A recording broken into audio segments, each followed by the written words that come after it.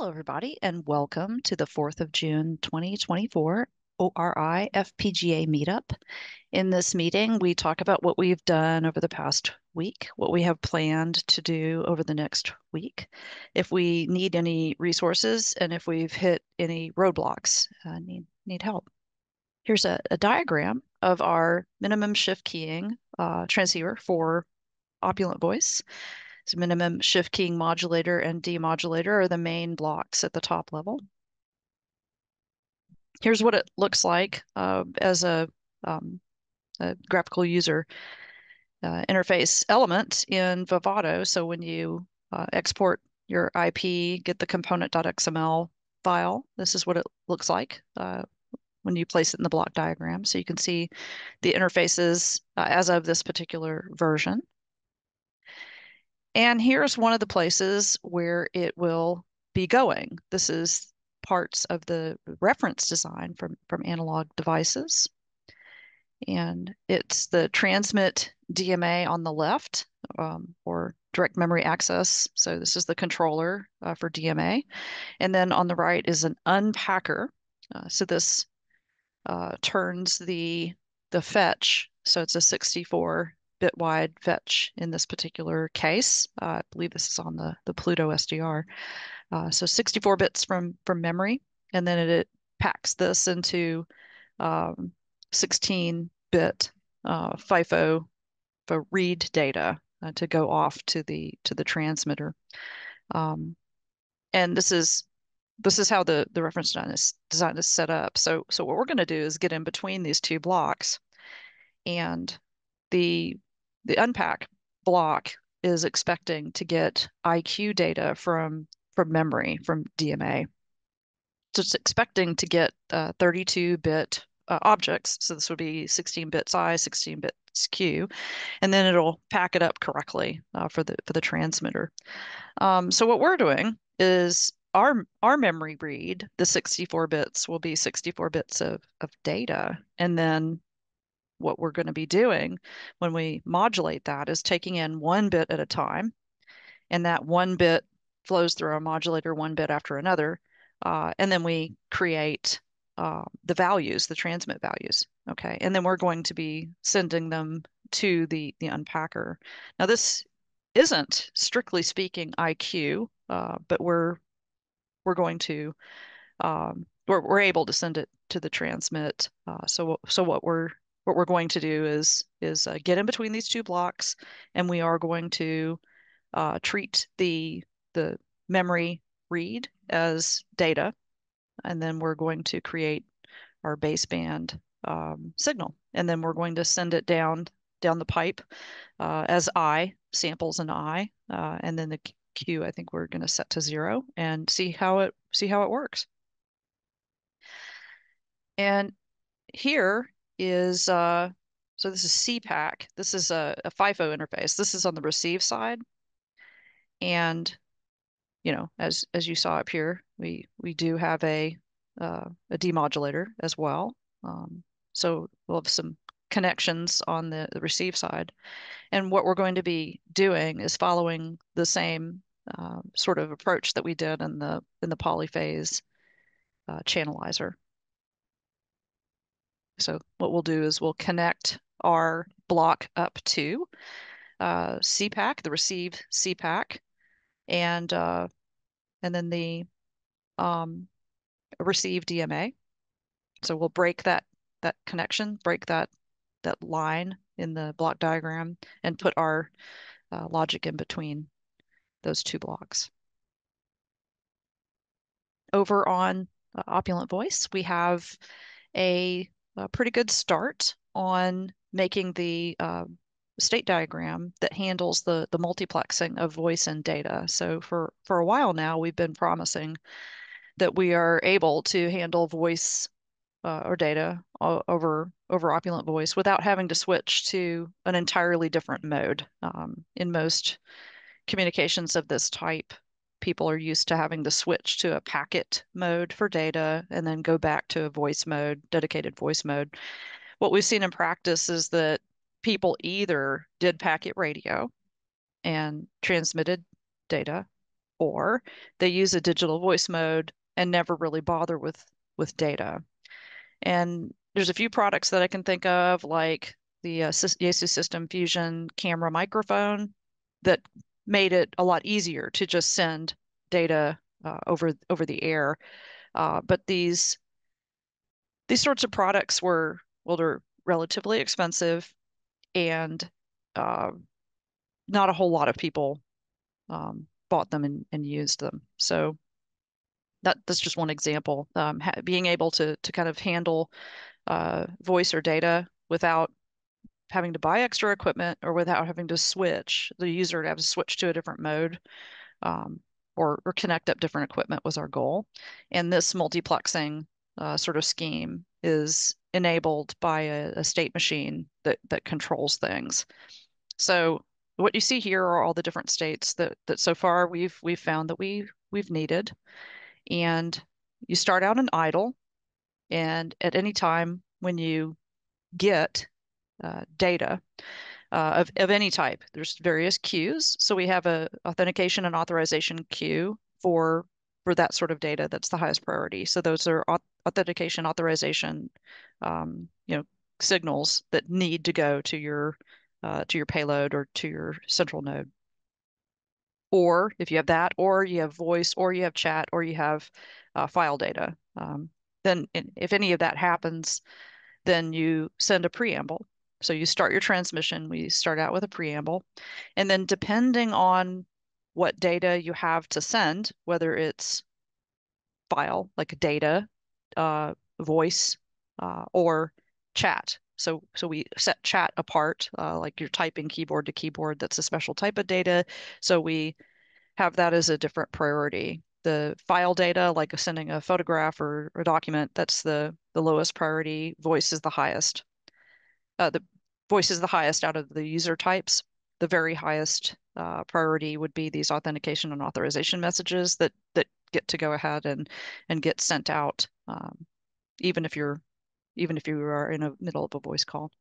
If there isn't any data at all, then we enter a state called hang time, and we're going to hang out there, and we're going to let our hang time counter run down. While we're there, we're going to send out dummy frames. So our channel is still transmitting. We're still transmitting a signal. It's just that we're waiting. And if at any point during that hang time, the more data shows up, then we'll go back into the regular state machine. If the hang time counter expires, that's a timeout.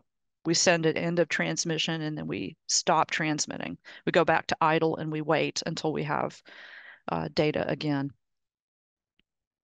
That's it from a little bit further back. This is what it looks like in the model, in the Simulink model. Um, at the top is push to talk signal. And then on the bottom shows that as long as push to talk is high, that we have a frame timer going off. A frame is every 40 milliseconds. When we looked at this and reviewed it, we realized that this is not the whole story. So this is a sort of an intermediate model result. Um, a frame timer will continue when push to talk goes high. That just means that we are activating our communications resource, and we're using it. Um, but the frame timer needed to continue. So this is an example of a model showing us where some faulty logic had crept into the design.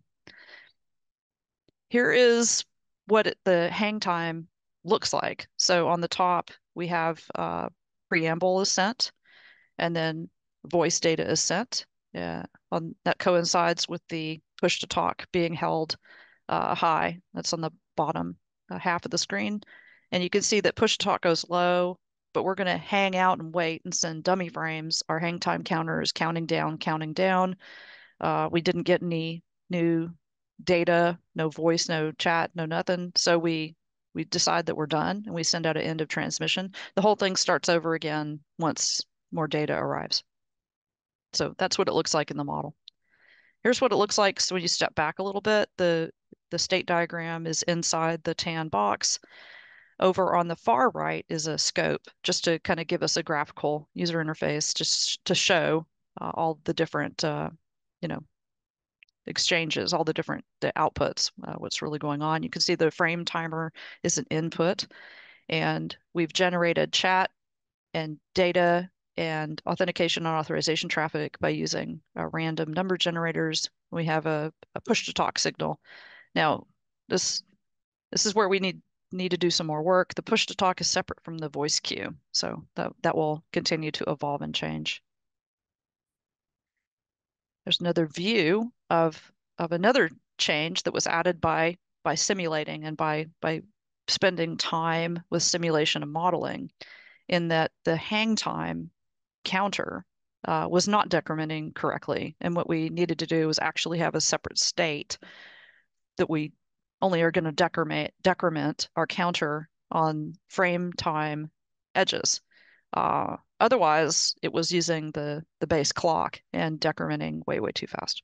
So those are the sorts of things that you capture in simulation.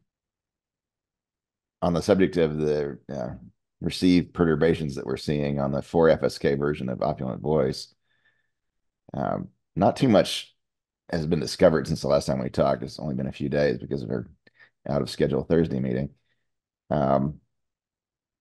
I've made another experiment with a different receive SDR.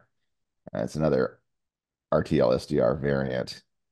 This is a slightly lower spec one with a worse local oscillator in it. So it had a larger parts per million error, much larger, like 60 times larger frequency error.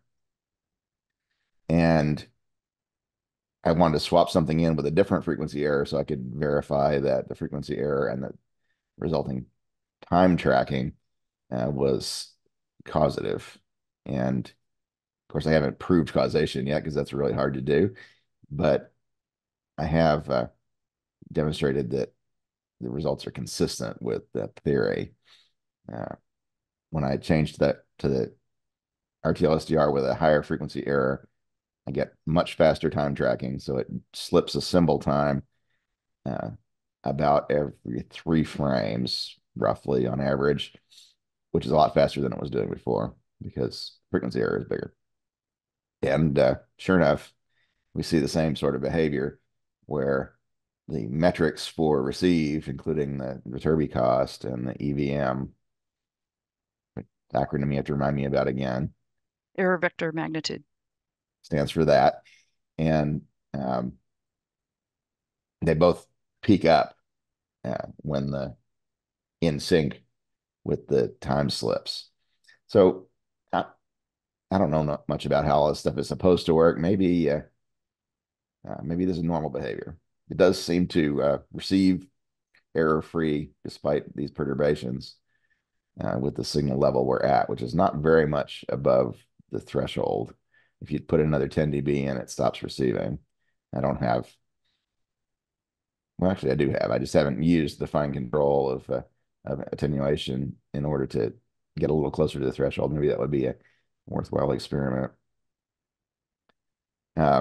But this may all end up being a sidetrack, or it may end up being performance improvement if I can find something that's wrong in the implementation, which I still suspect. I just don't really know for sure.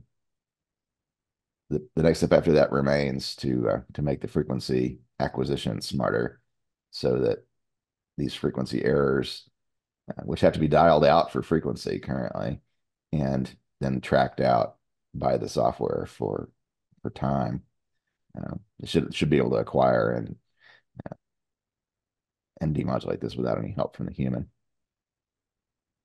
Yeah, that would be a big step forward. I'm not sure exactly how I want to go about doing that. This is why I haven't started going about it yet. Um, some maybe some study or some pondering is still required. Always. Yeah. No, Um, thank you very much for all of the work. There's a lot of really good looking diagrams and graphs in the Slack channel. Um, so I I'm appreciate anybody taking a close look at those that hasn't already done so. In particular, the graph that shows that individual samples uh, put into the buffer 10 apart, and then the whole thing run through a filter in order to get 10 times sampling, which is a number we inherited. And you'd think with 10 times sampling that a single sample slip would have a minimal impact. You wouldn't be able to see any big degradation from that. Not zero, but it should be small, just intuitively. And if that filter is wrong somehow, then that would account for some additional perturbation. So Michelle and I both looked at that graph and it looks plausible. Maybe it's right. Probably it's right, but I don't like the way it's behaving. And then receiver. So there we go. Okay. Yeah, that's a pile of things to do over the next week. Um, my instinct is that I think it's working well, and um, but we also did make some changes to this design to increase the increase at pretty much everything, the data rate, frame size, and there's some things that we may not have handled as good as we could. We've made a lot of improvements, and the performance is pretty good. But if we are leaving anything on the table, then now's the time to really go in and clean it up. So yeah, I can help over the next week. Okay. When I have the microphone here, I'll give my zero report for remote lab. Nothing has changed that I'm aware of in the remote lab in the last week or so. Yeah, it's been working really well for me and the folks I work with. So thank you. Okay, then I'll turn the floor over to Ken, who is working hard on a difficult problem, and that is to set up the profile for the ADRV 9009 and to get it up and running. So let us know how it's going. Yeah, mainly been looking at the constraints.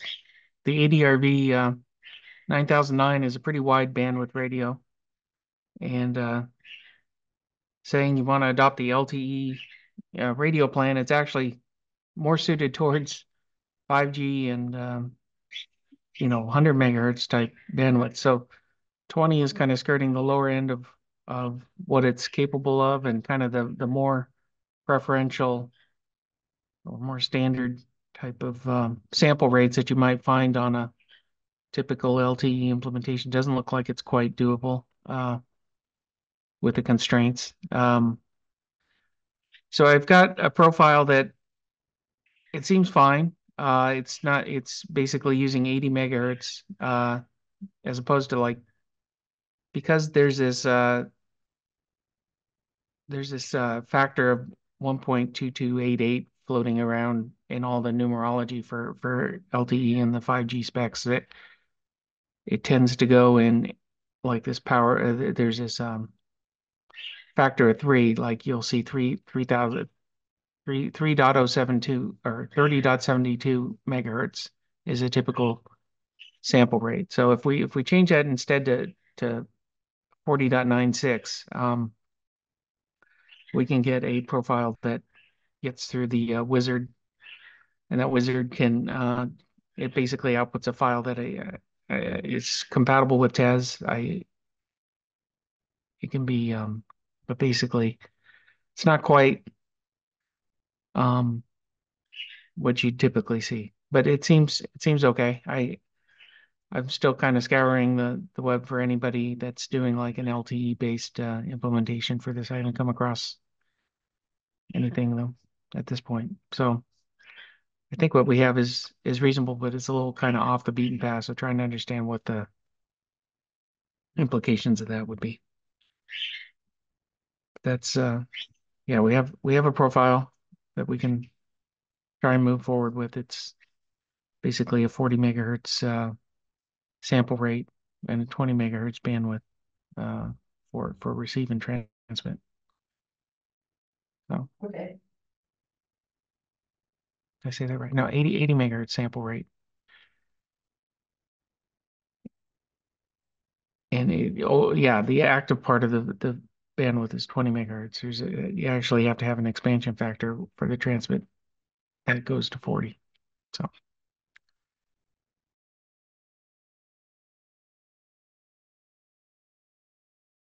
Is the expansion factor what we talked about with, is that the like for DPD or? I think it's to allow real world filter cutoff transitions. You can't make it exactly 20 megahertz. So I think the minimum is about a 20% roll off factor uh, with the filters that they have, but I've going with 40. It should make it even easier to meet the specs and just given the just given the oversampling that we're doing on the with 80 megahertz, it's fine to go with that. So, um, but yeah, that's another thing I'm trying to understand is what the implications of that factor is. Looking at other LTE or 5G radios for what they use.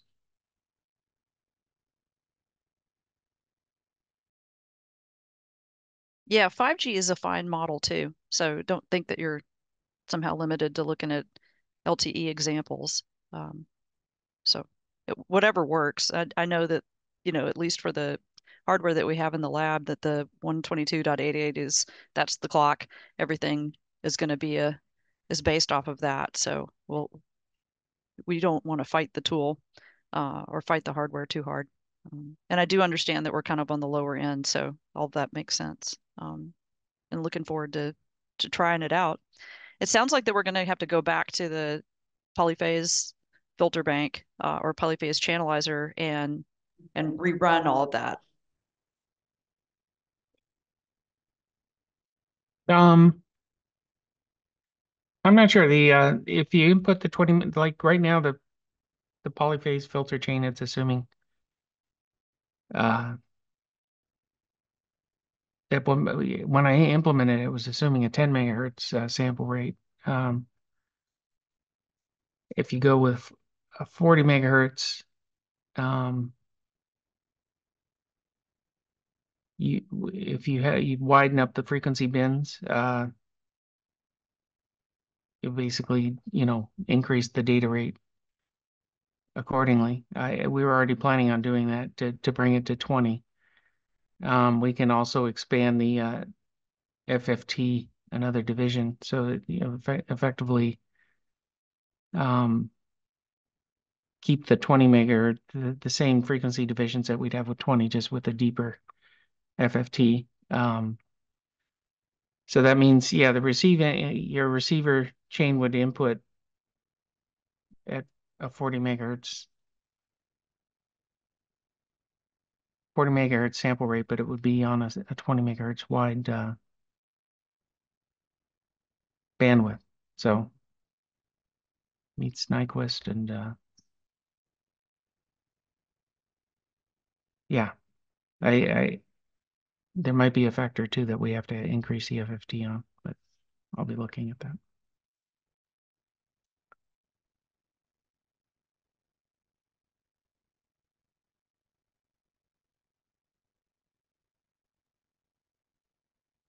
Okay, so it sounds like it might be something we could hand edit, or would you have to regenerate the code from the server? It's a parameter that you Okay, pass in on the FFT side. cool. FFT size, yeah. There's probably some hard coding that I would have to adjust. But it's something that you can tweak to the design without too much complication. Although it would increase, by adding another butterfly stage to the FFT depth, it increases that size a bit. So that's one thing we have to be careful with is not blowing out the FPGA size that we have. Yeah, I'm very curious to see how much it takes. Yeah, I think when we were doing the bit file, we took it through to bit file, and I think it was only like 25% or something the last time we looked at this. But that was only the receiver part, and we got to want to generally keep things under 50 or 60% anyway. So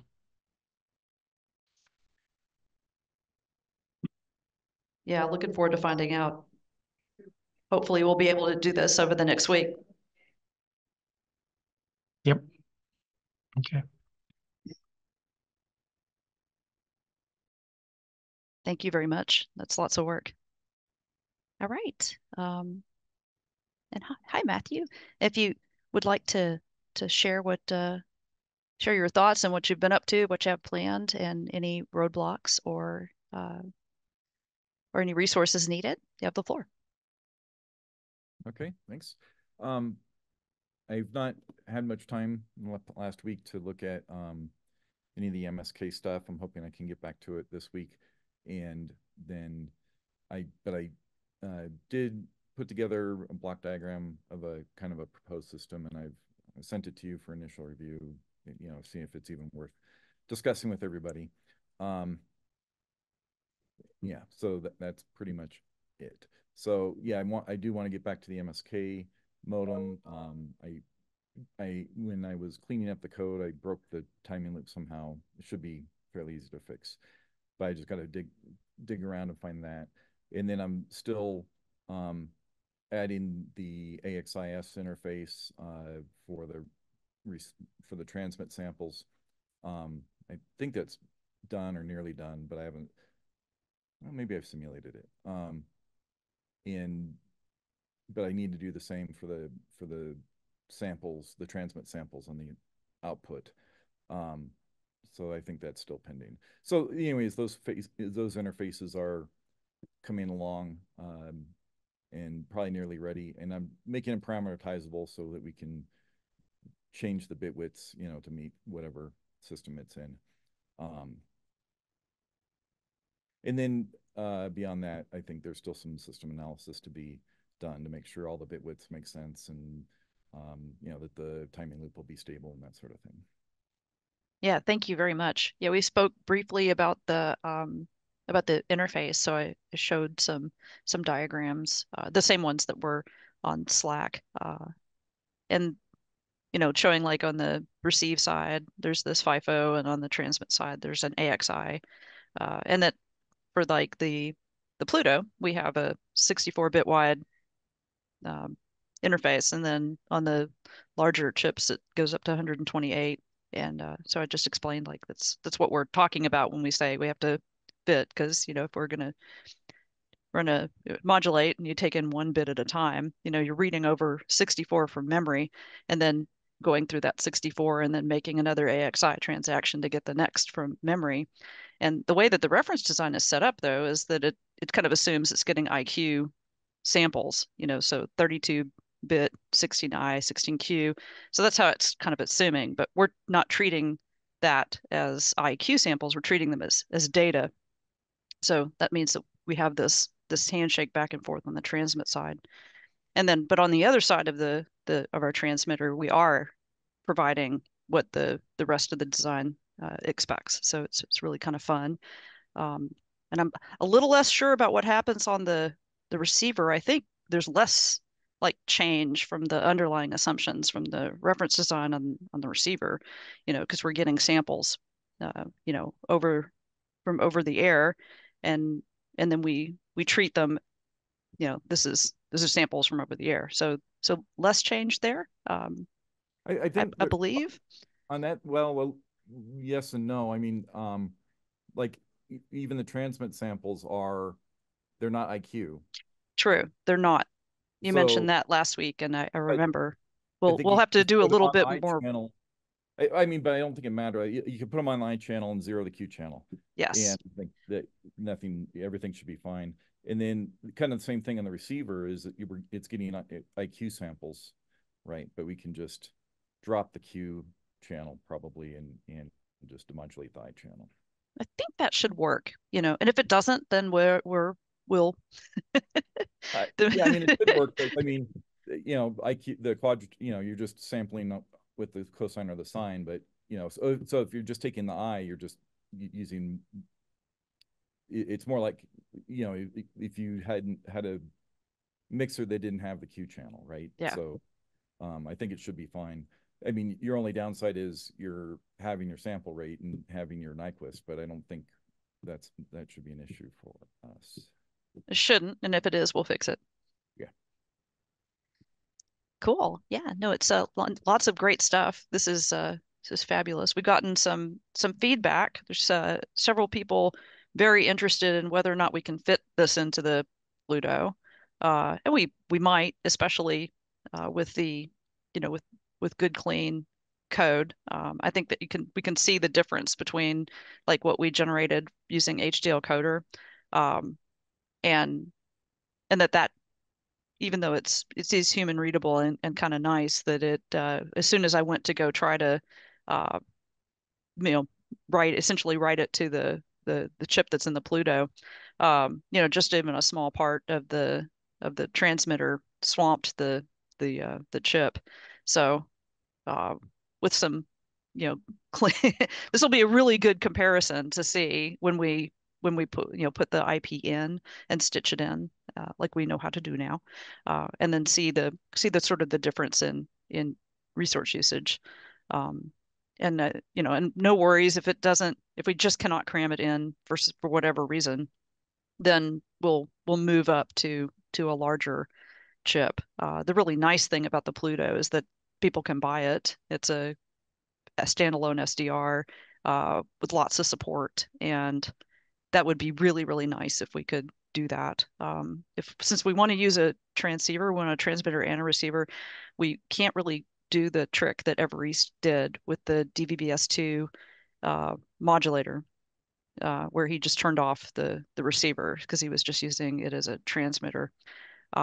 Since we kind of really want to have both, then we're going to have to make it fit with alongside the reference design. There may be other things in the reference design that we can reduce or, compact, but it'll be an interesting challenge. So we've gotten a lot of questions about like how exactly are you going to cram everything in there? So Well, lots of and interest.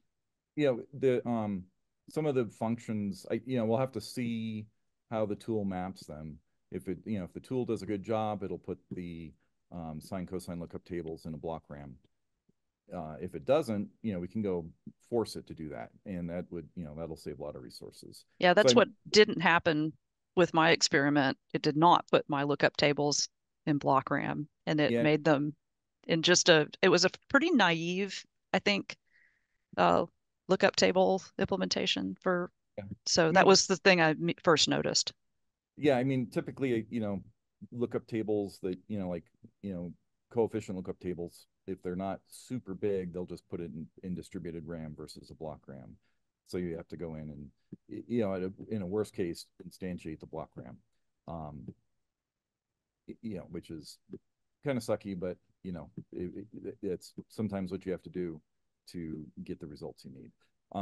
So hand tweaking, hand tuning things. And the same thing with the multipliers and adders, although there's not a lot of them, but making sure they're using the DSP slices, because that reduces the usage of the LUTs, which is probably the most critical or the most impacted resource. Yeah, plenty to look forward to. This is really pretty exciting. Um, yeah, and we got there's a couple of other comments about some of the other work. So all positive and interested in seeing it.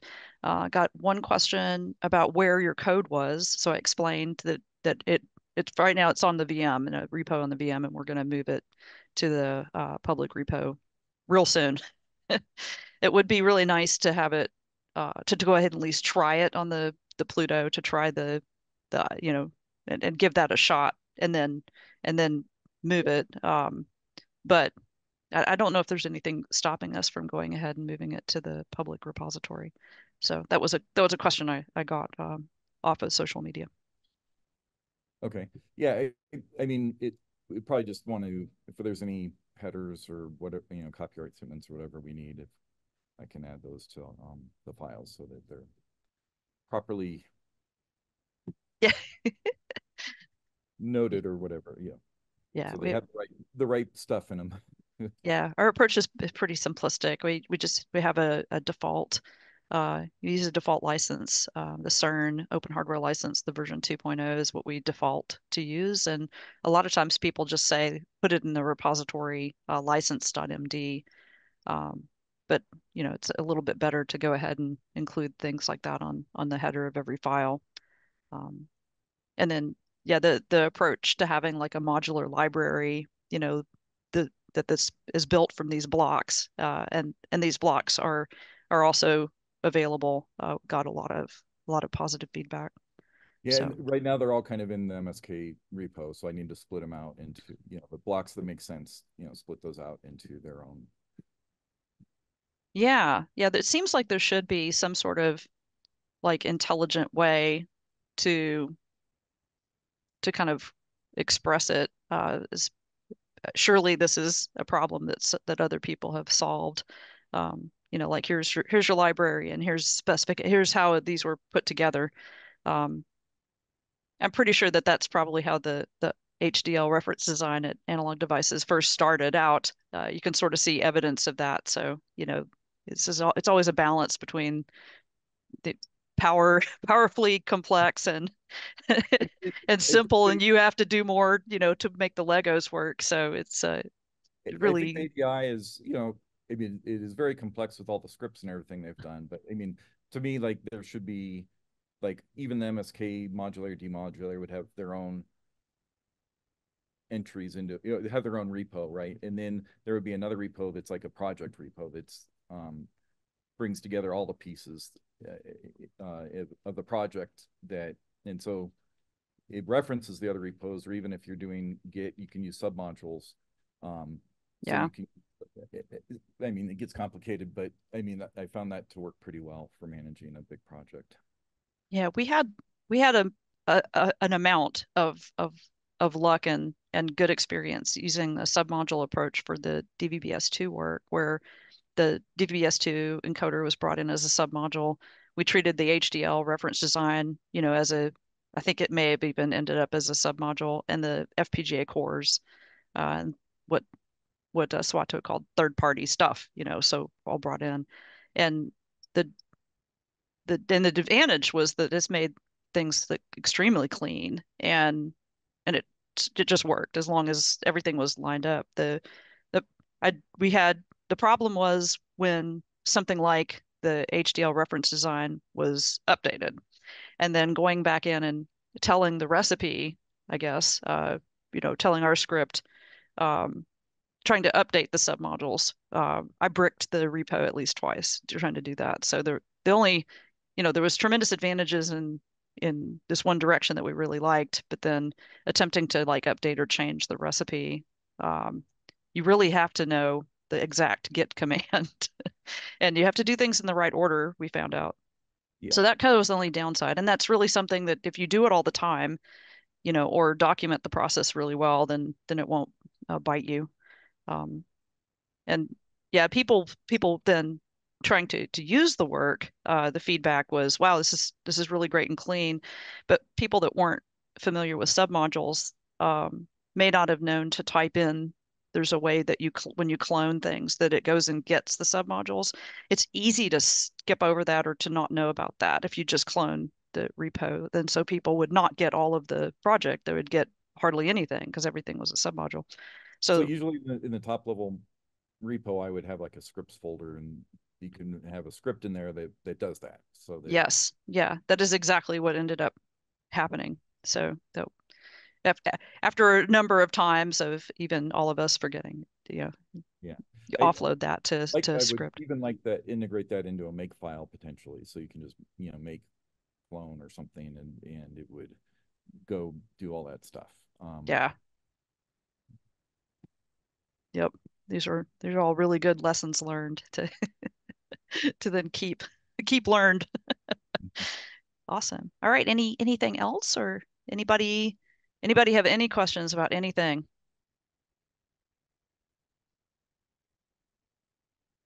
Cool. Okay. Thanks, everybody. It's been a great week so far. Looking forward to the rest of it, and coming back in a week and talking about all these amazing things that we have planned. All right. See you soon. All right, thank you.